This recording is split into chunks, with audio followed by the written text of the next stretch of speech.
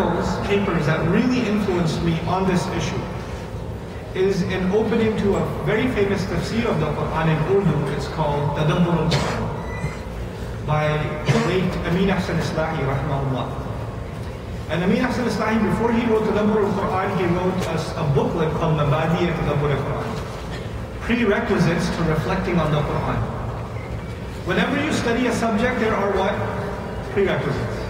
If you're going to go into accounting 201, you better have taken one already. Accounting 101. If you're going to go and read 4th grade English, you better already know 3rd grade English. There are prerequisites. And he very eloquently argues that in the study or appreciating the Qur'an, there are two groups of prerequisites. On the one hand, you have academic prerequisites. And on the other hand, you have psychological prerequisites. See if you remember. What kinds of prerequisites are there? Academic and psychological. He separates the two. He separates the two. He says, let me tell you about the academic prerequisites. The Arabic language is an academic prerequisite. Knowing the context of revelation is an academic prerequisite. Understanding the traditional tafasir, what our scholars have said in the past about these ayat, the linguistic analysis, the shari'i ahkam, the rulings that have been derived from it, all of that literature and scholarship and all of these things, they boil down to academic prerequisite. You can study those things and become a scholar of the Qur'an, and not just you, a non-Muslim can do that too. A non-Muslim can fulfill the academic prerequisites and become a top-notch scholar of the Qur'an. As a matter of fact, about 12 years ago, I was in Chicago listening to a speech by a non-Muslim. A non-Muslim was invited to, I still remember, the Foundation Masjid in Chicago, a professor of Islamic studies from Hartford Seminary in Connecticut. And he came and he spoke for 20 minutes. And when he opened, he said, أعوذ بالله من الشيطان الرجيم بسم الله الرحمن الرحيم أرأيت الذي يكذب بالدين. He recited Surah Al-Ma'un in perfect tajweed. White guy. Perfect tajweed. Not Muslim.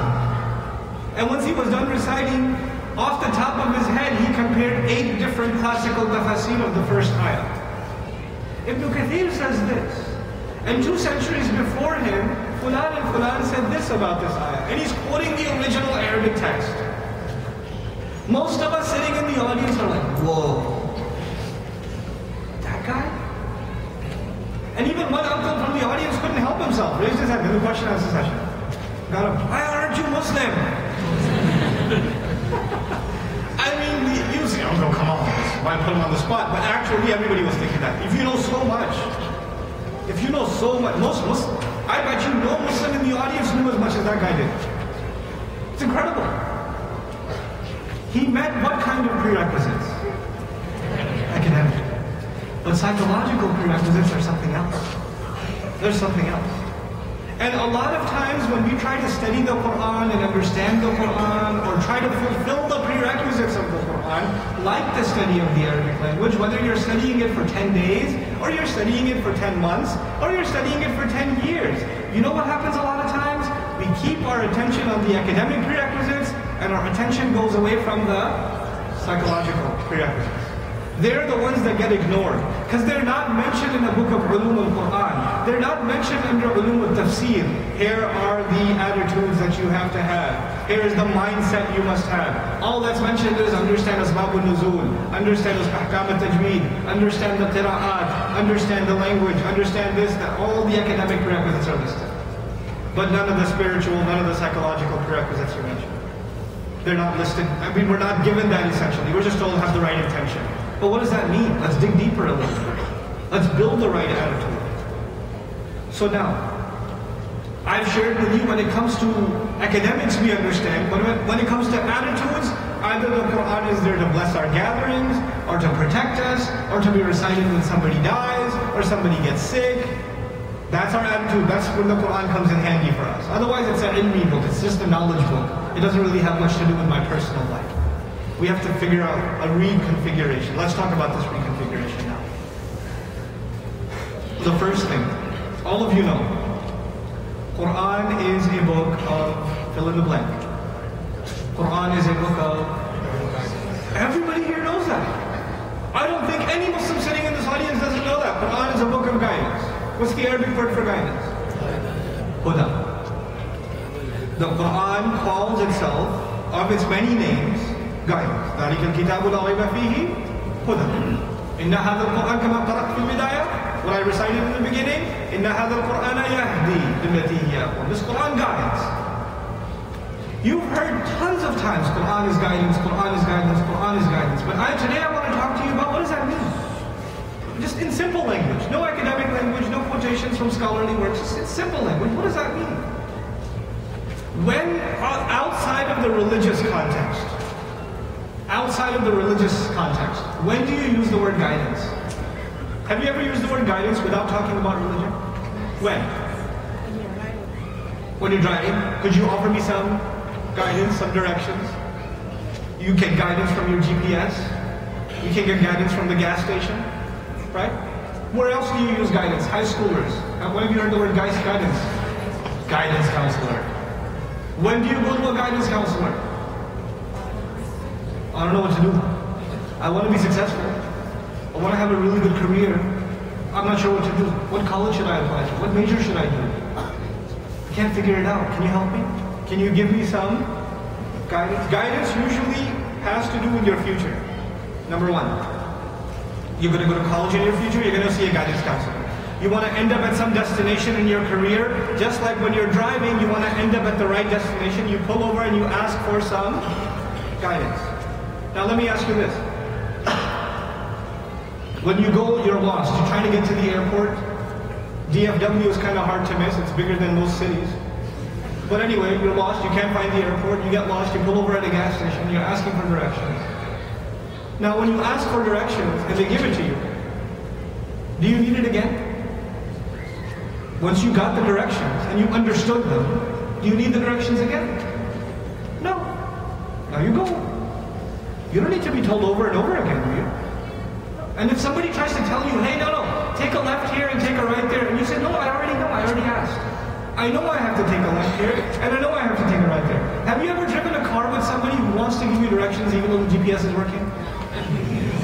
And their directions are the exact same thing? You know what? You should take a right here. Now take a left. You ever done that? You know how annoying that gets? And maybe out of respect you don't say anything, or maybe you just turn and say, bro, I know, I'm following her. Because usually a lady, right? Like the only lady you listen to. But anyhow, when you know something and you're told again, you say, come on, I already know this. I don't need this from you. I don't need this guidance from you. I already got it. If you already went, for example, for a financial advisor, a financial guide, a financial counselor, you went to him, he helped you sort out some finances, figure out where you should put your money, what investments you should make, what kind of account you should open. You got it all figured out. Then you don't need the same thing over again from him. You don't. And if somebody tries to give it to you, your first response is, no thanks, I already know.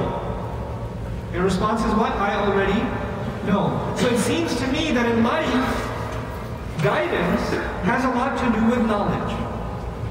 In life. Guidance has a lot to do with what? Knowledge. I went to get guidance at the gas station because I didn't have what? Knowledge. And now that I have knowledge, I don't need to get it again. I have it. In all of life, we assume knowledge to be the same as guidance. Guidance to be the same as knowledge. But when it comes to the Qur'an, that formula doesn't work. That same formula I just shared with you, that knowledge and guidance can be the same thing, it does not work when we come to Allah's will. That's the first thing we have to understand. Someone who acquired a lot of knowledge of the Qur'an, does that guarantee that they have guidance from the Qur'an? No. Clearly there's a difference now between knowledge and guidance. We have to understand this difference. We have to figure this difference out. And by the way, in any other guidance, you don't need it over and over again. But in this guidance, by mandate of Allah Azza wa Jal, by the most fixed sunnah of the Prophet Sallallahu Alaihi Wasallam, every few hours, you and I stand in front of Allah and say, give me guidance. What do we say? What are the words? If guidance was the same as knowledge, you wouldn't have to ask for it over and over again, because knowledge is done. You graduated, you know it already. The fact that we have have to go ask over and over again must mean there is something else here. Something that I am in the danger of losing between Dhuhr and Asr. And between Asr and Maghrib, I might lose it again. So I have to go back and ask again. And between Maghrib and Isha, I have to ask again. Because I might lose it. Knowledge is not something you lose easily. Once you know, you know. 2 + 2 is 4. It's 4. I know it. It's done. But the guidance of the Qur'an, the guidance of Allah, you can't keep it. It's not the same as knowledge. So the way I want to put this together for you first is that when it comes to our religion, when it comes to our correct attitudes towards this book, we say that knowledge is a key. It's a key. But it's not the whole thing. It's a part of it. Knowledge is a part of guidance. We need knowledge, but it's not all of it. There's something more. And it's something so pricey and so expensive that even the Messenger of Allah sallallahu alaihi wasallam, in every single rak'ah that he ever prayed, asked Allah for it. The fact that he had to ask so many times for it, sallallahu alaihi wasallam, means it's something extremely valuable, and none of us should ever assume that we have it. We shouldn't assume that we have it. Why shouldn't we assume that we have it? Because you don't ask for something you already have. Isn't that the case? If I asked you for some water like I asked for Zain, what does that mean? I'm thirsty. If I ask for water, it means I'm thirsty. When you ask Allah for guidance, what is it supposed to mean? You're thirsty. If I ask for food, it means what? I'm hungry. If we're asking for guidance, it means there is, just like the body runs out of drink, the body runs out of food, and it needs nutrition. Something inside of us is running out. Like every few hours I have to drink. Every few hours I'm supposedly running out of something, and I have to go ask for it again. I need it as importantly as I need oxygen and food and drink, and that thing I need is what? Is guidance. And the only one who can give it to me is Allah Azza wa Jalla. And the only real way to ask Him is to first make wudu, then face Him, and leave everything else aside, and stand in front of Him, leaving the whole world behind you, and then ask Him in this proper way, because you can't just ask for it. It's not that cheap. You know how you ask your parents for stuff? Can I have $5? Nobody asks for 5 anymore, right? They don't. Your kids don't even know they make money that small. They ask for 20 at the minimum. But they don't even make eye contact. They're just sitting on their phone. Hey Dad, can I have $20? You know? And I'm like, when they're done, Dad, excuse me, I thought I asked you for $20. There's something wrong with your attitude when you're asking, right? Is there a difference? Let me ask you so I can make this point clear. Is there a difference between somebody asking you for water that just came into your house, and they're okay, they ask you for some water, or somebody who's dying of thirst and they ask you for water? Is there a difference in the way they ask? There's a different way to ask, right? Someone who thinks if you give me water, it's nice, but if you don't give it to me, I'll be okay. Their attitude is, and if you don't give it to them, then they'll be fine, they'll forget about it too. But somebody who's dying of thirst, they will ask, and once they ask, what's happening? When they're done asking, what do? They're waiting impatiently. And when they don't see it after 10 seconds, what do? They ask again. Did you get that? Did you forget about that water? Did you get that water again? The way in which we ask Allah for guidance is very, very telling. It's a very good indication of how desperate we are for guidance. And if the way you and I ask Allah for guidance is, if the way you ask Allah for guidance is not desperate, if the way I ask Allah for guidance is not desperate, you know what that proves to me? I don't have to prove it to anybody else. It proves to me that I am not really that desperately in need of guidance. If you send it to me, well and good. If not, I'm doing okay. Everything's fine. The first thing that has to change is our desperation for guidance. We have to feel a desperation for guidance. This thing is so valuable, Allah doesn't just give it to whoever wants it. You don't just casually ask for it. You have to have a certain way of asking. There's a certain way you and I have to build. And that has to happen in what institution? In Salat.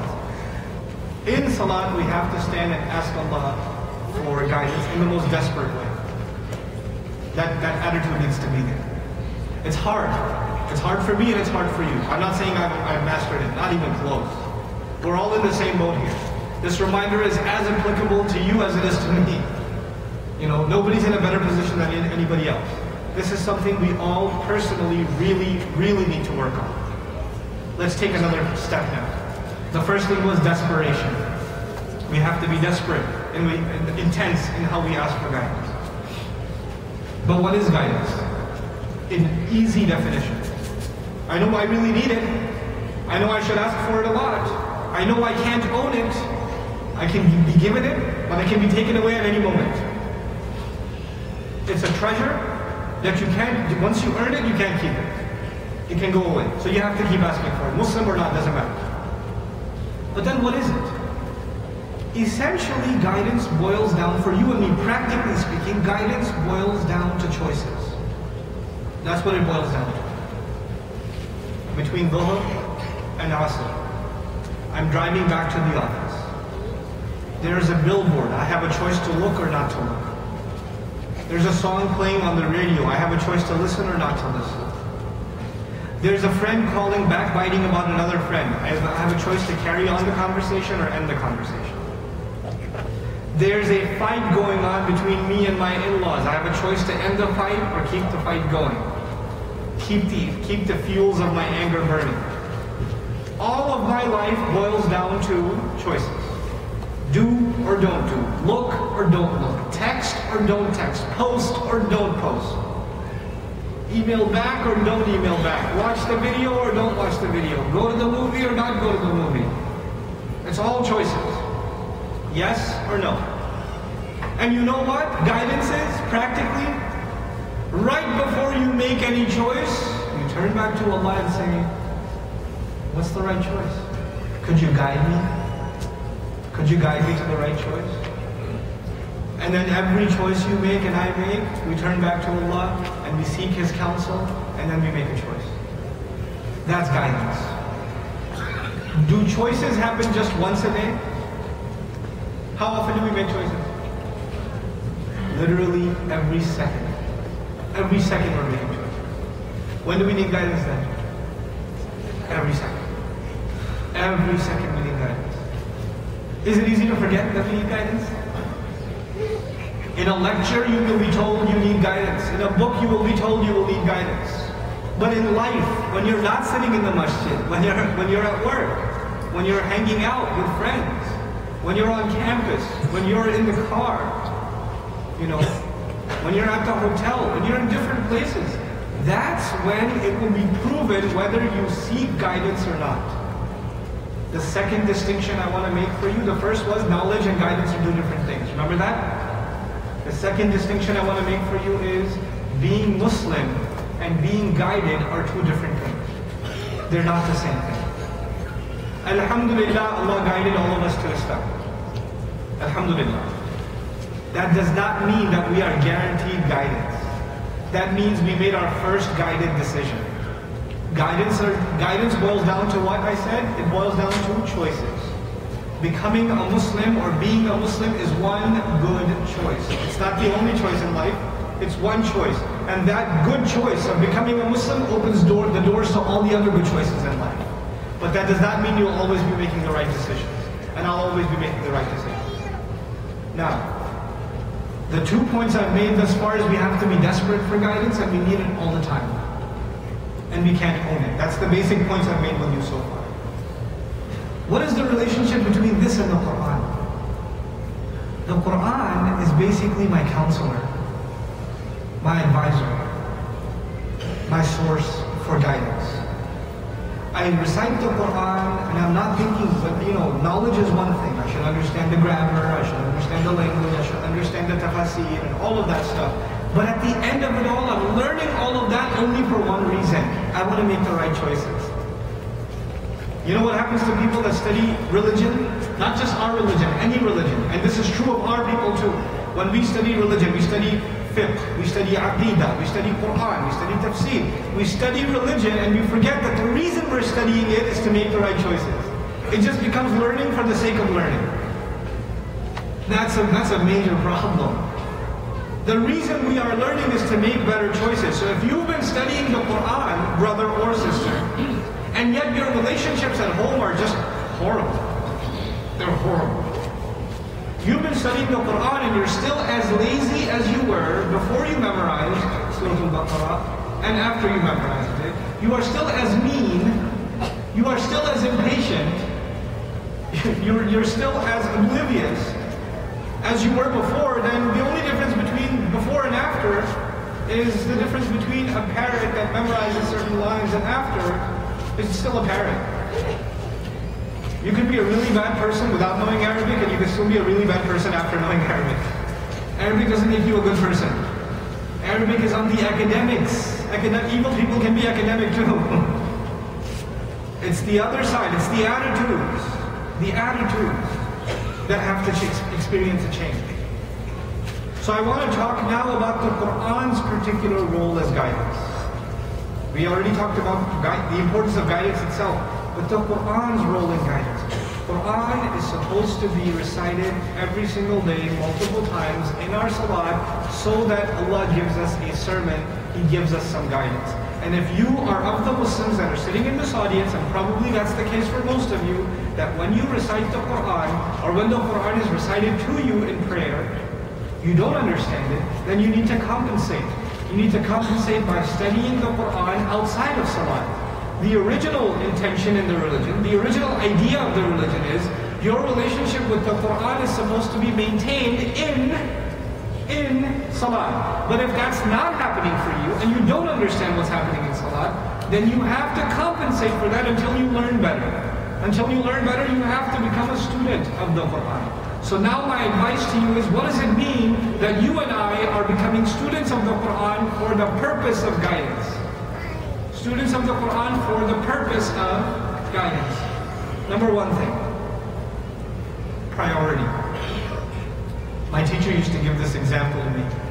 He used to say, if I was to pay you $1, he hands me a shovel, and I'll pay you $1. Dig a hole here, 10 feet deep. How long would it take me to dig a hole 10 feet deep? The whole day. How much is he going to pay me? $1. Then he takes another student. He says, dig a hole. How deep? 10 feet deep. I'll give you $50,000. Who's going to dig faster? Is there a difference in the digging? Who's going to take a break and who's not going to take a break? Who's going to say, I got no time, man, I'm busy right now? And who's going to say, hold on, can I do this later? I got a phone call. You see, there's a difference in attitude, right? Why is there a difference? They're both doing the same job. Why is there a difference? Tell me. You get something more out of it now. You get something more out of it. If you get something more out of it, it will get your attention, it will get your time, it will get your effort. Isn't that true? The fact that you guys are cramming the night before the exam. Medical students become medical patients before the exam. You know. They study so hard. The fact that you're an accountant, you don't even come home from nights. Tax season. When you're running the store and it's Christmas break or Black Friday or Green Thursday, whatever it is, you gotta run the store. This is the most important time of the year. When you have the green card appointment at 8 a.m. and you show up there at 9 p.m. the night before. It's important. It deserves your time, your attention. So it gets the time and the attention. The fact that the Qur'an does not get my time and attention, the fact that it doesn't get my time and attention, that is proof to me, I don't think that it has something to offer me. My life is fulfilled as it is. I have everything I need. I have a TV. I have a PlayStation. I have an internet connection. I have an iPhone. I have a car. I have a fridge full of food. I have a family. I have a roof over my head. I have air conditioning. I have a job. I have.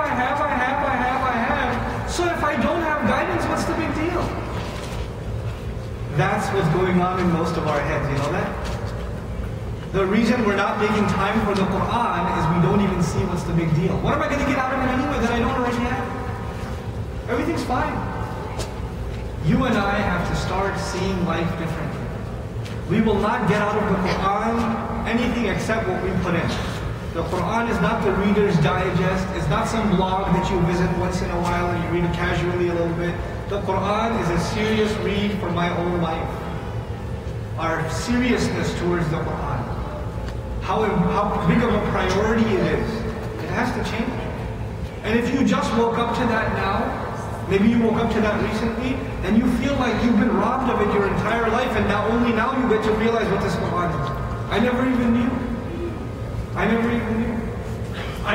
can tell you, I felt like that the first time I truly appreciated the Qur'an with the teacher, and I realized that it is personally talking to me. It's giving me guidance. This book is a gift to me personally, for me to live a better life. When I realized that Allah has gifted every single believer with His personal words, when you come to that realization, there's a rattling that happens inside you. How did I not do justice to this book all this time? How come it didn't get any of my time? How come I started falling asleep every time I recited it? How come that happened to me? I have done so much wrong to this book. It deserves so much better from me. This amazing gift. You ever give a gift to somebody? Have you ever done that? You go to their house, you hand them with something gift wrapped. And they take it and say, oh, thank you so much. What does that mean? No appreciation for your gift. Or you go to somebody's house and you see the same gift that you gave them gift wrapped, it's still in a corner in a shelf somewhere, still gift wrapped. Isn't that the thing I got you? Yeah, I was going to open that. I was waiting for a special occasion. Sound familiar? What do we do that with? The gift Allah gave us. The Qur'an. That's the gift Allah gave us. That's what we do with the Qur'an. We don't give it time. It's gift wrapped and it's sitting there. In its place. And we'll only pull it out on what? Special occasions. It's only going to come out on special occasions. What a sad tragedy. Now let's say you come and I come and we say, Ya Allah, we're going to change our attitude. I want guidance from this Qur'an. I want to learn it. I want to fulfill its academic prerequisites, not because I want to be an academic, not because I want to show off my knowledge, because I want to make the right choices in life, because I want guidance. Ya Allah, I'm coming to this book with the right attitude. You know what's going to happen? You're going to notice something. The Qur'an is a lot like a mirror. The Qur'an is a lot like a mirror. When you start reciting Qur'an, you start seeing yourself. قَدْ أَفْلَحَ الْمُؤْمِنُونَ. Believers, true believers have already attained success. Oh, maybe I'm a true believer, I should read on. الَّذِينَ هُمْ فِي صَلَاتِهِمْ خَاشِعُونَ. I don't think I'm overwhelmed in prayer. So the first time I said the true believers are the ones who are overwhelmed and they're in awe of Allah when they're making salat especially. My salat is more like cardiovascular exercise. So I don't, maybe I should cross that one out. I didn't need that prerequisite. Maybe the next one. وَالَّذِينَ هُمْ لِلزَّكَاةِ فَاعِلُونَ. They're constantly trying to purify themselves. Yeah, that's not me. Okay. Maybe the next one. وَالَّذِينَ هُمْ عَنِ اللَّغْوِ مُعْرِضُونَ. They stay away from useless conversation, useless activity. Actually, I was on Facebook right now. Maybe I should cross that out too. Man, one after the other, you start saying, I should meet some of these qualifications, shouldn't I? Because Allah says, these are the people who attained success. You don't just read that, you're supposed to see yourself in that. Where do you stand? Where do I stand? You don't just learn the grammar of it and say it's a jumla fi'liya, and aflaha is the fi'l and al-mu'minuna is the fa'il. You don't just do that. You and I are supposed to see, where do I stand in this book? What does my life look like? That's the difference between someone who just looks at the Qur'an for academics and someone who looks at the Qur'an for guidance in life. But now when you start seeing, do you notice there's a difference between what the Qur'an wants and where you and I are in life? Do you start noticing a difference? Seems like Qur'an is going this way and we're going that way. So immediately you realize I need to make some changes in life, right? You realize you need to make some changes in life. Are any of us going to change overnight? But at least we should try. at least you and I should have a list of things that we know are wrong with us. Have you ever done that? Make a list of things that are wrong with you?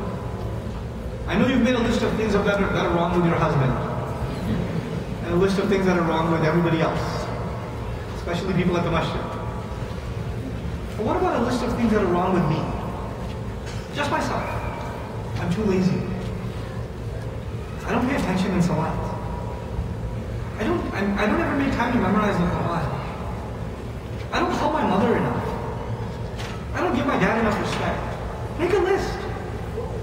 What is the stuff that I need to work on? It's not rocket science. Just figure it out and you try to make those changes.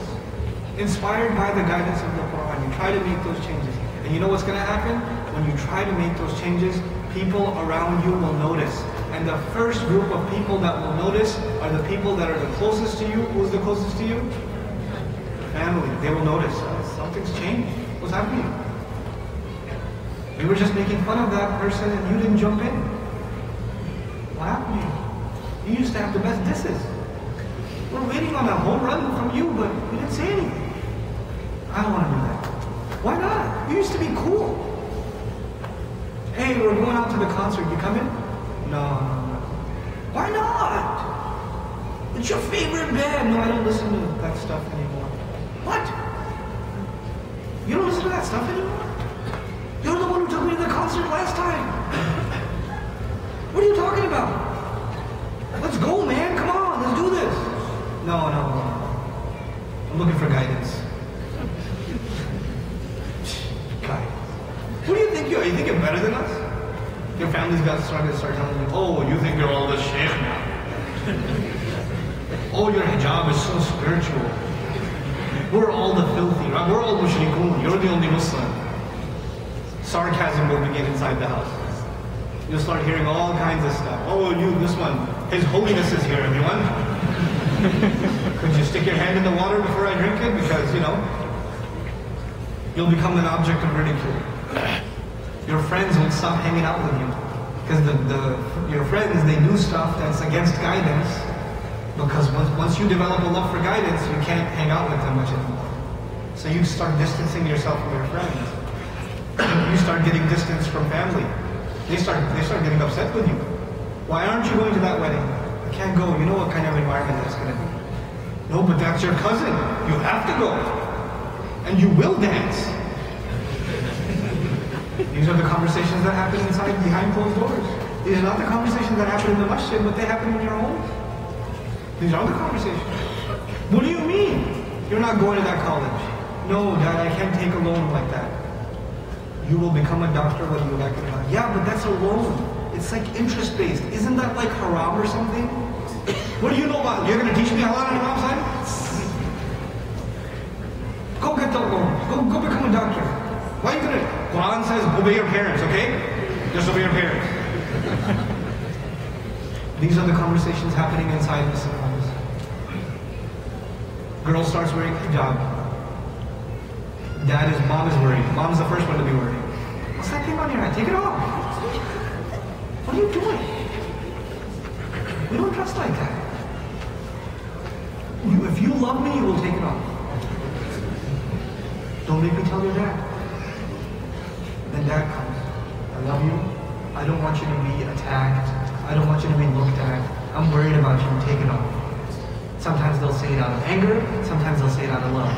Just take it off. It's okay. It's not a sin. You don't have to do it. It's all right. Don't worry about it.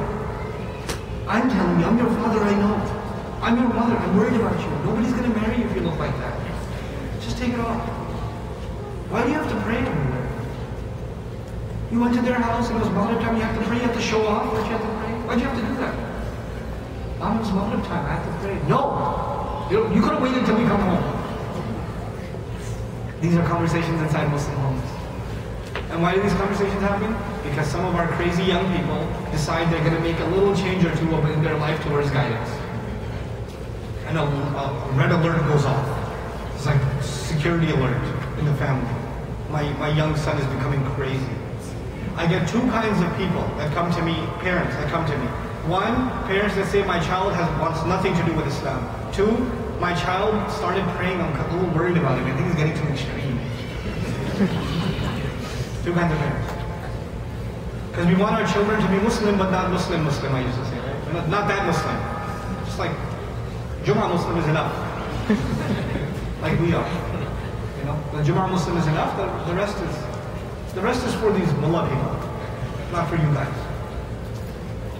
When you start developing a relationship with the Qur'an, you will notice something. This is a gift from Allah, and not everybody gets it. I should beg Allah, and you should beg Allah that we get it. You know what it is? You will feel cut off from everyone. And through the Qur'an, you will feel connected to Allah. You'll feel like Allah is the only one you can talk to, and Allah is the only one who really is talking to you. The words of Allah will come through the book like Allah just revealed those words. It will happen. Nobody, you and I cannot appreciate through a talk that the Qur'an is guidance. A lecture can't do that for you, and a lecture cannot do that for me. It is when you and I recite the Qur'an seeking guidance, and then the guidance of Allah comes. When it comes and you experience it, there is no comparison. There is no comparison to that. It is a lifetime experience. That's the experience you and I need to be seeking. I know some of you have heard me talk about this on YouTube, but I want to share it with you again because it's relevant to this conversation. It's one of my favorite stories with my own children. My first daughter, Husna, who was actually a student in class here too.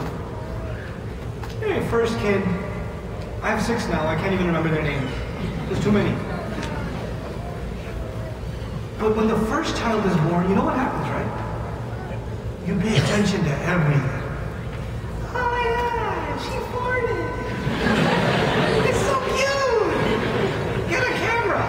What's a camera do? Anyway, she burps so cute, even when she pukes. It's cute. She starts to pick her out like,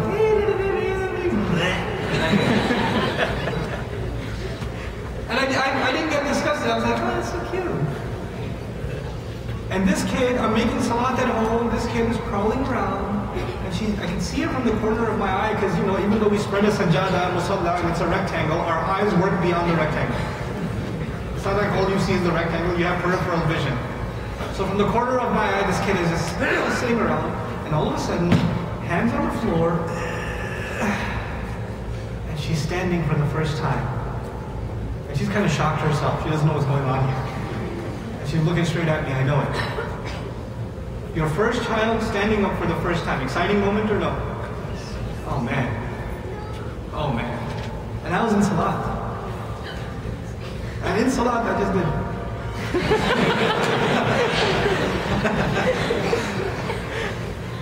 I almost called the wife in Salat. But then I got myself together and I kept on praying. And now, you know, when that happens, what should you want to do? If that happens, you should want to finish your salat and get to it. Just get it done. So I was in the middle of reciting and I kept on reciting. Just to finish up. It happened to be I was reciting Surah Al-Munafiqun. Allah Azza wa Jalla says in the ayah I recited next, Ya ayyuha alladhina amanu la tulhikum amwalukum wa la awladukum an dhikrillahi wa man yaf'al dhalika fa ulaika humul khasirun. Those of you who believe, don't let your monies and your children distract you from the remembrance of Allah, and whoever does so are the ultimate losers.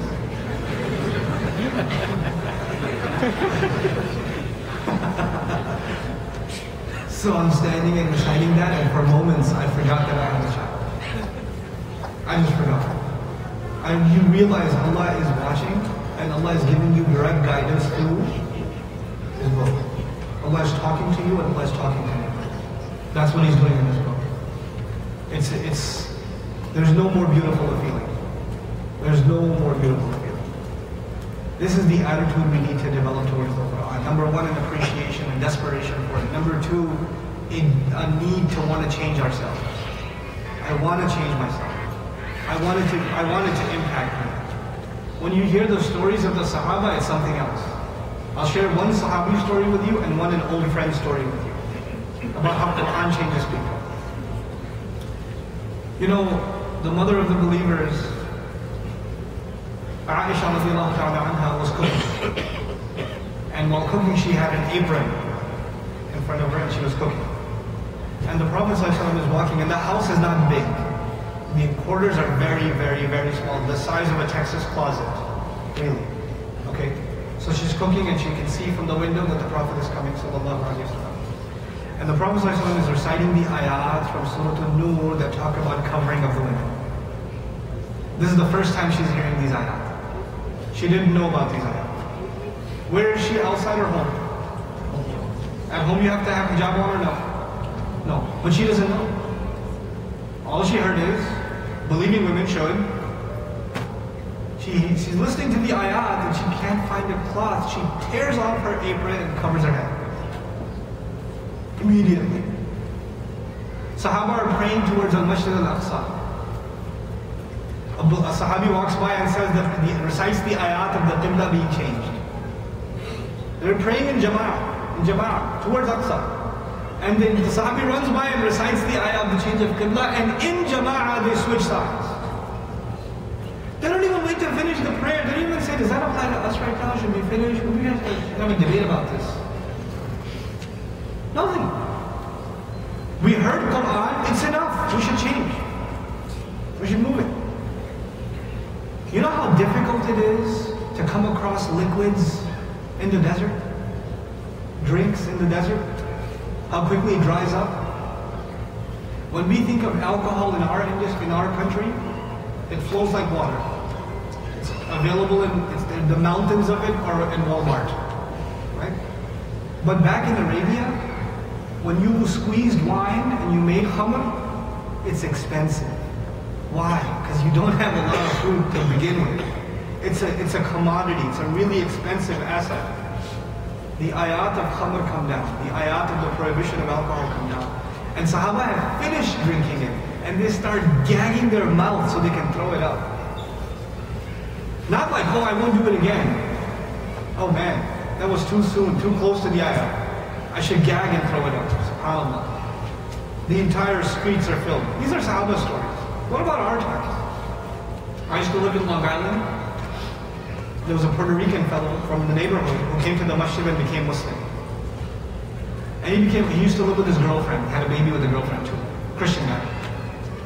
Came to the masjid, started learning salat. Then one day in the middle of conversation, he was talking to the imam and he said, yeah, my girlfriend, I'm trying to give her Islam. You know, a little hard. And the imam says, I'm sorry, you have a girlfriend?